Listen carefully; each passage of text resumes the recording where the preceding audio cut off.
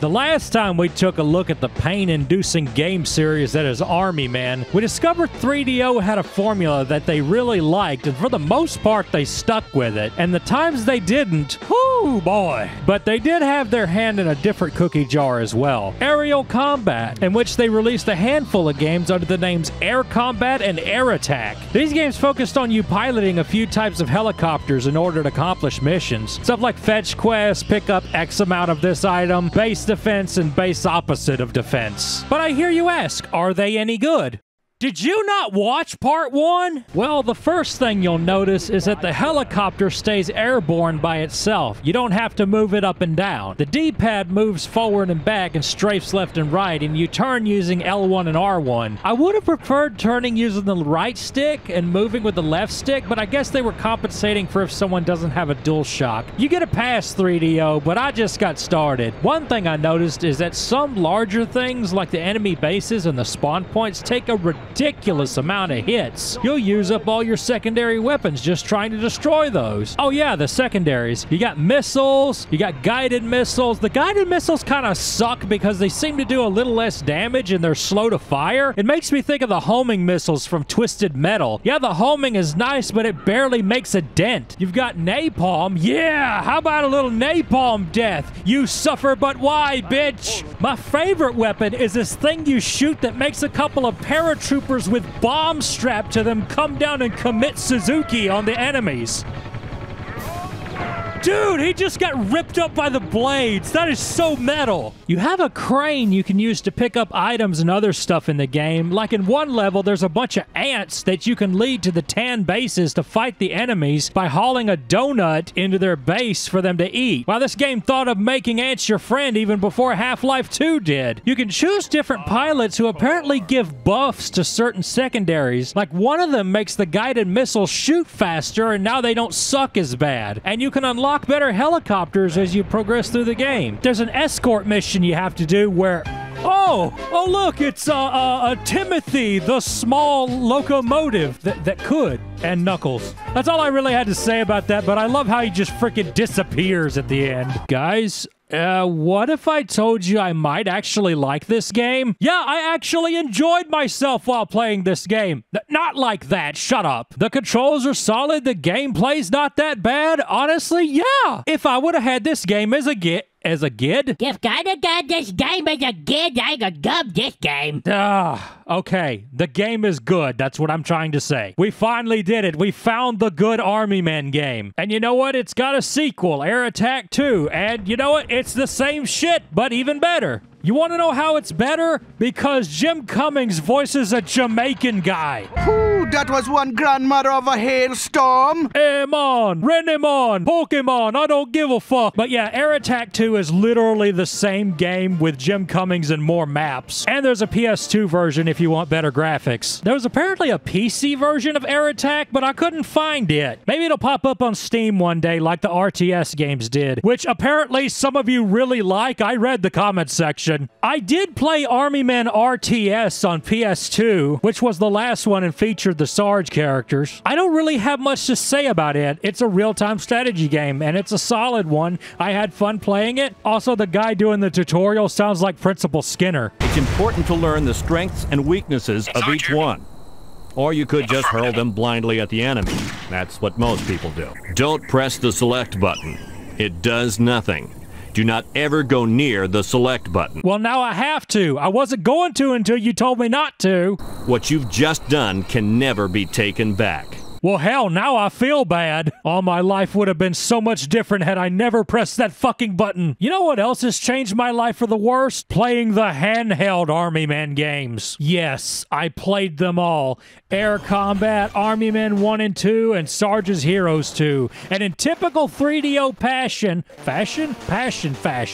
they are all the same exact game recycled into a different one. A dull, lifeless, isometric pile of pixelated vomit so vile, you would have thought Drew Pickles ate it, shat it out, and ate it again over and over. That is exactly what I did. And if you think that is sick and disgusting, wait till you see what I have in store for the Game Boy Advance Army Men games. It is like I took my semen and then fertilized the eggs of a diseased radioactive cum monster that lives inside my bowels. My bowels then gave me sons and their names were Armymen Advance, Armymen Turf Wars, Armymen Operation Green. These games are all the true definition of shovelware, a waste of data. And their ROMs take up valuable space on the internet that could be used for more pictures of my 300-mile-long penis. These games are pieces of shit with absolutely no entertainment value whatsoever. Quite like Group Pickle's videos themselves. Now, if you will excuse, I have a fourth wall to break and shove up my ass, which will end up sounding like something along the lines of Thank you, Drew Pickles, for scaring all my subscribers away. Anyway, Operation Green was the one I just could not stomach. It's everything I hate about GBA shovelware. Isometric? Check. Horrible sound quality that feels like someone stuck a drill in your ear? Checkaroni! Sluggish movement speed? Chickamundo! Only thing it doesn't have is a movie license. Then it would be the perfect GBA shovelware. And I'm not gonna rag on the graphics either, because honestly, I've seen way worse when it comes to GBA graphics. Remember that monster truck game? Oh, mama. I didn't even get past the first level on this one because I couldn't figure out where in the Sam hell I'm supposed to go. And honestly, after half an hour of aimless running, I tapped out. Turf Wars is the same idea, but executed differently. I actually got through a few levels. Not that it was much better. The music is hilarious, though. It does not go with the game at all.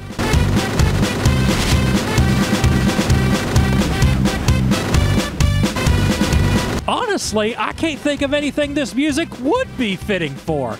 Tell you what, play it at my funeral. Armymen Advance almost feels like it wasn't an Armymen game to begin with. It's like zombies ate my Armymen or something. The art style and the way the Armymen sprites look nothing like the rest of the games. This one's top-down instead of isometric, by the way. And you know how I like my GBA games, just like my women. Top-down. To tell you the truth, the game wasn't all that bad. It just, you know, you get that feeling in your head like, you know, I could be playing literally any other game right now than Armymen on the Game Boy fucking Advance. There are way more important things I could be doing with my time, like doing my taxes, cleaning my house, commissioning an artist to draw my rant Sona as a girl. Hey, yo.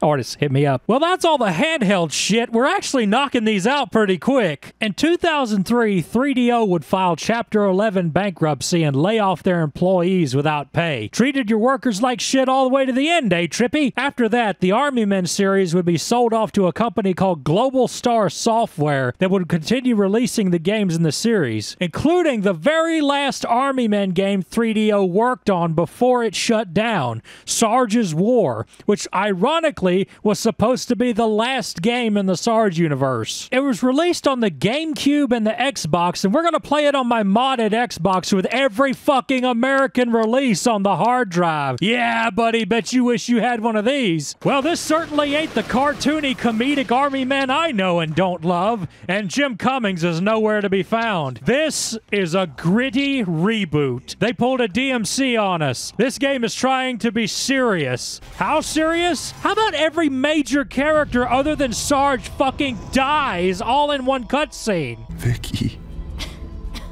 I love you, Sarge.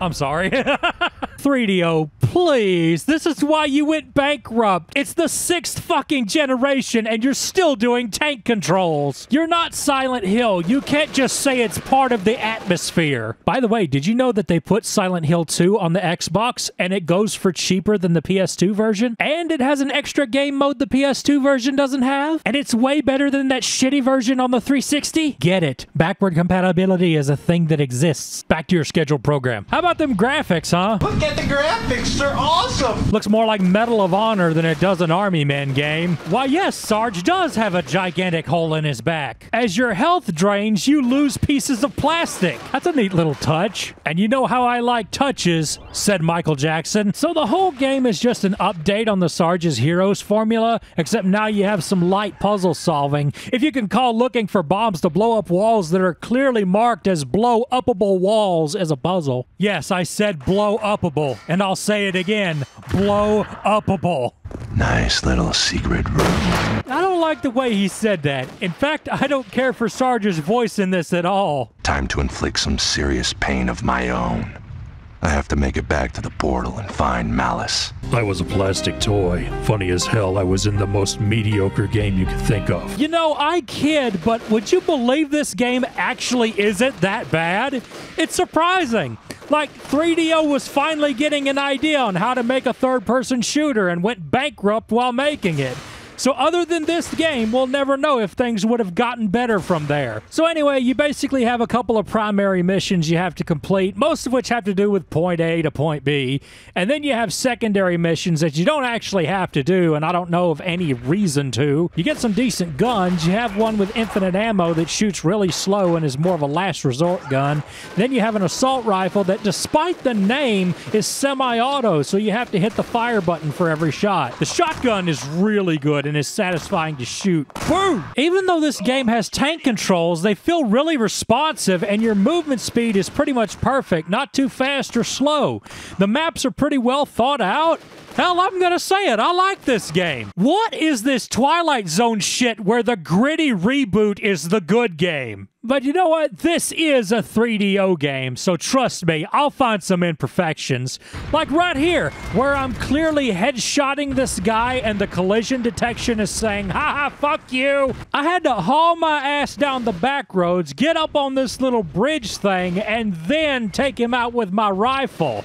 I don't know if this was a glitch or the game coded it in such a way that I can't kill him unless I do it like that. Also, despite the fact that I like this game for the most part, there is one point where I absolutely despised the game. There's this one level that's supposed to be like a basement or a pantry. I don't know what the fuck it's supposed to be, but the map was so confusing, I just ran around aimlessly trying to figure out where the hell I was supposed to go half the time. And when I did finally find the goal at the end of the level, I found out that I was supposed to have a bomb there to blow up a wall, and that bomb was all the way back almost where I started. And it was at that point I decided it was time for a break. So it wasn't really the game's fault. It was my fault for not finding the bomb. I'm not going to sit here and blame the game for my own stupidity like some people do. Whew. Would you believe we've only got 2 games left? And this is where we tread some dangerous waters. Now we see what happens to Army Men after 3DO. Army Men Major Malfunction on the Xbox and PlayStation 2. Developed by Team 17, the same people that made the Worms games. So maybe this will be good? The Tan Army is no longer a thing. Now you're going up against Lego men, toy robots, G.I. Joes, and the biggest enemy of all, the controls. There's areas where the camera and the controls can't agree on each other, so right in the middle of moving forward, your controller will decide you're trying to move in a different direction because the camera is moving. Okay, so, this is embarrassing. My review just had a major malfunction. The rest of the footage I recorded for this game was corrupted. So literally the only footage I have of this game is the first 2 levels. So I'll just sum it up real quick. The lock-on sucks and it's the only way to shoot. The tank controls kill you sometimes. Also, the voice clips are annoying because they tried to do that Banjo-Kazooie thing where they talk in gibberish. Yeah, have fun listening to that.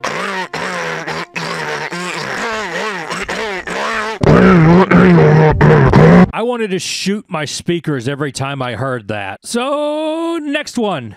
In fact, last one. This is the last Army Men game ever made, and they never made any more after this. And after you see this game, you will understand why. It's a Wii shovelware game! Woo! Look at it, people. Look and be amazed. And would you believe the very last game in the Army Men franchise still had tank controls? They started with it, they ended with it. They were dead set on it. You don't even play an Army Man in this game. You play some kid pretending to play Army Men in his room. It was obvious this game was made for small children. This is one of those games that your relative who barely knows you but wants to get brownie points with the family for thinking about others gets you on Christmas because it was like $5, and kids like video games, right? The game has like a handful of maps, but it tries to make up for that by having a whole bunch of missions that you do on those same maps. Kind of like what MGS5 tried to do.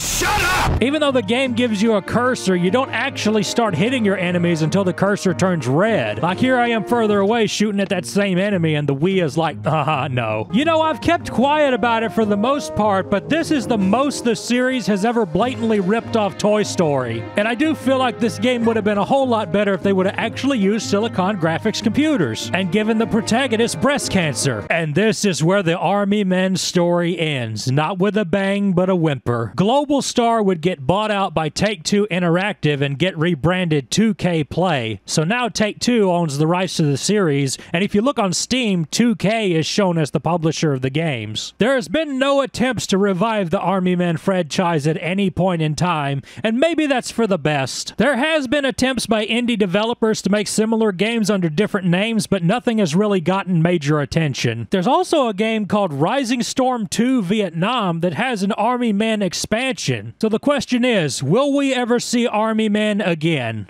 How the fuck should I know? What? They did make another Army Men game? Let me see.